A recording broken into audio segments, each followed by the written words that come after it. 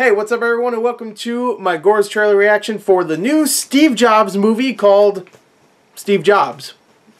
Alright, it's better than Jobs or J-Obs, whatever the hell that last one was called. But this one looks really good. I haven't seen a trailer or anything really besides some promotional stills, but I'm just assuming it's going to be good because it has a director that is amazing, Danny Boyle. You have an amazing writer, Aaron Sorkin. And you have an amazing actor playing Steve Jobs, Michael Fassbender. I wasn't hesitant about picking him for Steve Jobs because of his acting. He's a great actor. But I was a little like, I don't know. Like him as Steve Jobs, he doesn't really look like him. I don't know. But let's find out if that's true here. I heard this is a very short trailer. It just pretty much shows Steve Jobs. That's pretty much it. I don't think it tells you much. Because the title of this trailer is Steve Jobs trailer reveals Michael Fassbender as Apple innovator. That's it. So I'm assuming you're not going to see much. But hopefully we'll see how this is. Let's watch it. Universal. Hold on. Let me go back. Let me turn it up a little bit. Alright. Restarting the trailer. Alright, if you want to watch it with me. 3, 2, 1, and hit play. 941, the planet's going to shift on its axis, 9 forever.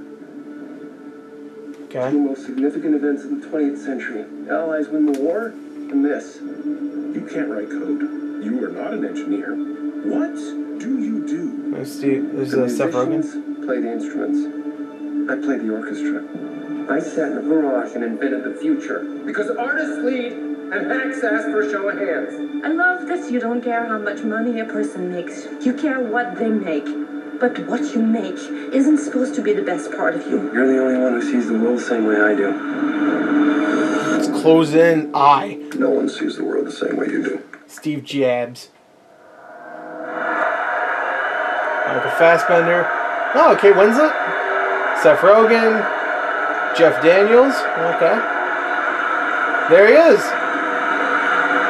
Okay. October 9th. Nice. Alright. That's it. Just a little bit of dialogue and then you get to see Steve Jobs. Okay. He actually, let me go back in. I want to just screenshot of that. Alright. Jeff Daniels. Yeah, I mean, okay. He's playing an older Steve Jobs at this part. From what I've heard, I'm not sure if this is correct now, but I heard the script was supposed to be a 3-act structure, which, most movies do, where the first act is him in his beginning career, second is supposed to be him in the middle, and then the third is at the end of his career. And it's literally going to be, from what I've heard, like a good, like, maybe 40 minutes in the beginning, then 40 minutes in... It's going to be evenly distributed throughout the 3 acts, and that looks like it's going to be, obviously, closer to the end. The little dialogue in the beginning, I couldn't tell who that was in the beginning. Right here, hold on. Let me play the voice again. 941, the planet's going to shift on its axis, 9 forever. I can't tell who that is. It's not Jeff Daniels, it's not Seth Rogen, it's definitely not Kate Winslet. I can't tell who that is. It sounds like Jay Baruchel a little bit, who was in stuff like This Is the End with Seth Rogen. It also sounds a little bit like Shia LaBeouf. I hope he's not in it. Which, I mean, actually, I like him as an actor, but let me see who else is in this. Can't tell who that is. It might be Michael Stuhlbarg. I'm looking at the cast list right now. John Ortiz, that's probably not him. I'm going to say Michael Stuhlbarg. That's probably the voice at the beginning. Ooh, Sarah Snook is in it. Really like her. She was in, what the hell is that movie called? Predestination. She was really good in that. But, alright. So I'm going to give this trailer, it was just I guess a teaser trailer. It's not called that, but I'm assuming it is. Another 5 months before it comes out, so. Whew, tired. But, I think that's a good trailer. I'm excited.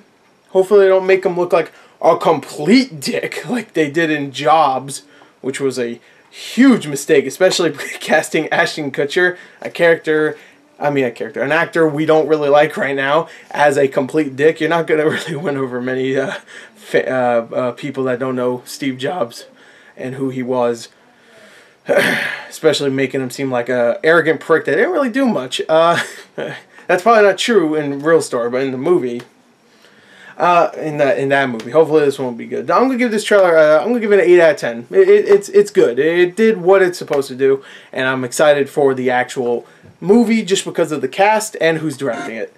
The fuck? I think an ad started playing on this website. So yeah, there you go. That's my review. Thank you and goodbye.